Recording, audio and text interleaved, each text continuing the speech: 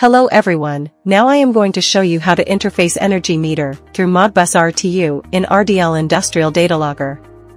As per energy meter parameters, I am going to configure the data logger. Build your comprehensive IoT solution in less time.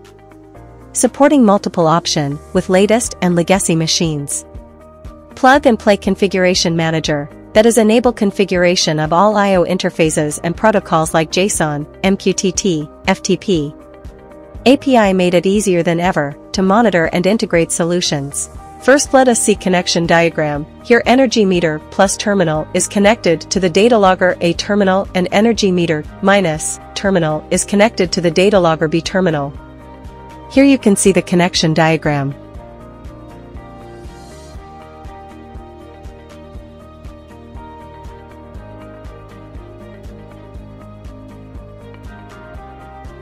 Now, click on RDL Industrial Data Logger Configuration Manager software and select the COM port and click on Open. Use the default password RDL123 during login. Next, in I/O settings, select the MODBUS RTU options by clicking Read button and then Save button.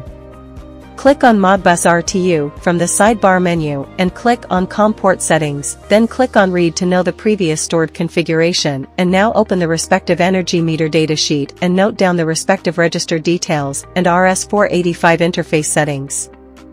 As per our energy meter datasheet, I am going to select baud rate 9600, data bit 8, parity even, and stop bit 1. Next, based on meter or slave type, the register polling classified in 3 banks, named as MODBUS R1, MODBUS R2, and MODBUS R3. Here I am configuring in MODBUS R1. Click on Read button and select checkbox to enable MODBUS Register Bank R1, and click on Save button. Here, click on this Read button to enter MODBUS register details. Register address will be the numbers excluding 4, for example. Here I will select holding register 40157, but I am going to give start address as 157, which contain the frequency data. 141, 143, 147 are having the voltage data, and this is a float, so I will select float in conversion. Length as given as 2.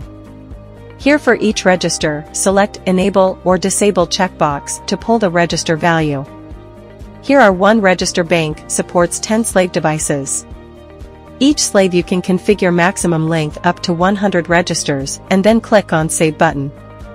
If you want more register to read, you can use MODBUS R2 and MODBUS R3 also. Where MODBUS R2 supports for 32 similar slaves or meters with 30 registers length for each slave or meter. And MODBUS R3 supports 10 slaves. For each slave 10 start registers are available. But here I am enabling MODBUS R1 option only. Next is polling interval. In this, you can set the polling interval time for MODBUS R1 and MODBUS R2 in seconds, minutes, or hour by clicking Read button and then Save button. And click on checkbox to save the data to the SD card. Now we will push the data to the cloud using MQTT through Wi-Fi communication media. Click on Wi-Fi/GPRS/4G/LTE in the sidebar menu, and in this communication media, select Wi-Fi by clicking on Read button and then Save. Next, go to Wi-Fi settings. In this access point, click on Read, then set your Wi-Fi SSID and password and click on Save. Here I am setting our Wi-Fi SSID and password. Here click on Read and select the MQTT, then Save and come to this MQTT section. Here click on Read and provide the MQTT credentials. Here I am giving our MQTT credentials. And then save it.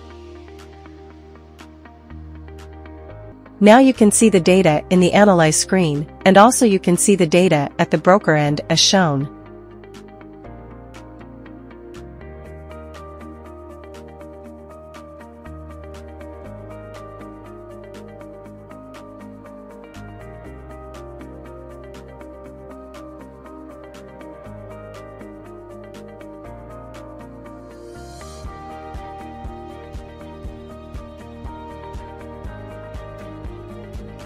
The energy meter is connected as shown in the video.